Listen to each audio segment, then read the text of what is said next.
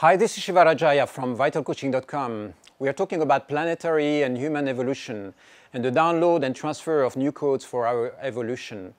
The topic for this video is new codes for your body. And by body, I mean body and nutrition side by side. If you look at what's happening right now on a planetary level, something dramatic is going on because it's a crisis on a really large scale. And this crisis has to do with what we eat. What? It's like only maybe 20 to 30% of people on this planet, or even less, have an optimized diet, have a diet that is serving them. In the US, probably anywhere between 50 to 30% of people are heavily overweight. It means that they are generating diseases that are related with eating the wrong type of food and eating too much of it.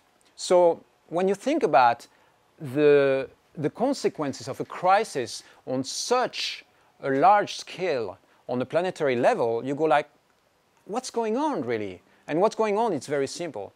There is an animal impulse in humankind that forces you or directs you to eat food which is not good for you or too much of it.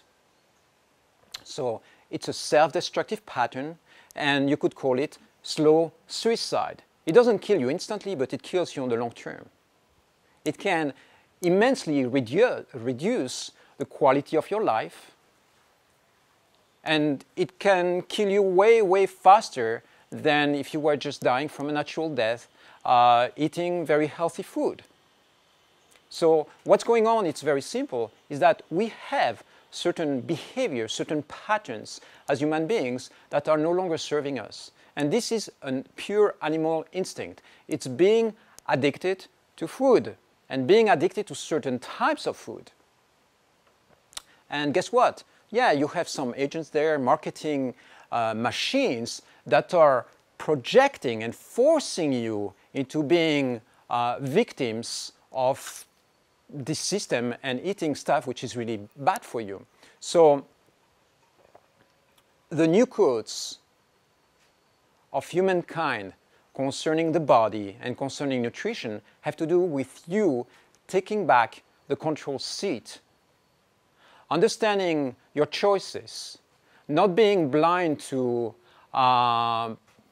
strange and wrong marketing claims, not letting your mind being totally overwhelmed by all this advertising, and being able to look at food and really consciously decide what you want to have in your body, looking at long-term gratification rather than short-term gratification, and all that has to do with optimizing your nutrition. So right now we are talking about nutrition. Of course, there is another aspect which has to do with moving your body and training, but right now we just look at nutrition, okay?